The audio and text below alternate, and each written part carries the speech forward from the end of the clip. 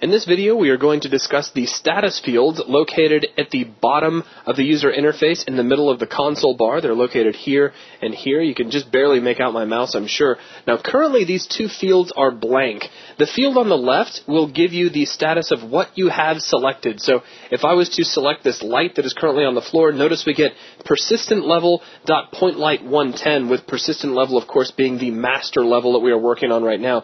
That would be important to know if we were streaming multiple levels, because if we streamed a light that was in another level, we would get the name of that level. So if I select a static mesh, we get persistent level.static mesh actor 153. If I select a couple of static meshes, notice we get two static mesh actors selected.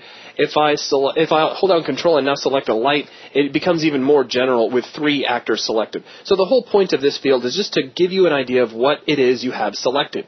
Now, the status field right next to it is an updating field that will give you actually several different types of information.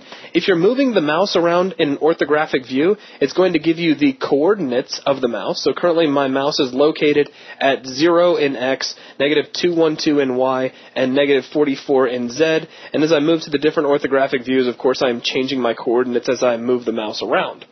Now, if I select a specific actor and start to manipulate it in some way, if I maybe drag the actor up into the air, you'll notice we get an update in position. So right now I'm moving it in Z, and you can see that I've moved it 112 degrees.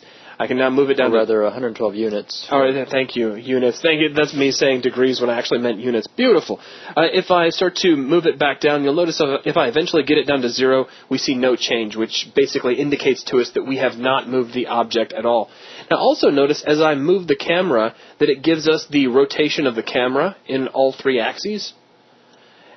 And as I move the camera around, like so, as I start to pan it around, we get the position of the camera. So you will get some sort of feedback in the perspective view, but it's based on where the camera is and what its orientation is. Now, as you were talking about degrees, you can select an actor and switch the widget to rotation. And as you rotate, the rotation will be given in degrees. That's right. So that can be very useful for alignment if you need to hit a 45-degree angle or a 90-degree angle. And it'll tell you exactly where you are. Now, you might notice occasionally that there are some slight degree discrepancies. I have noticed occasionally you'll see that, but I mean 45 is showing up nice and sharp. So just keep that in mind. Sometimes it looks like it's kind of rounding in an interesting way. So with that, that is both of the status fields available to you in the console bar.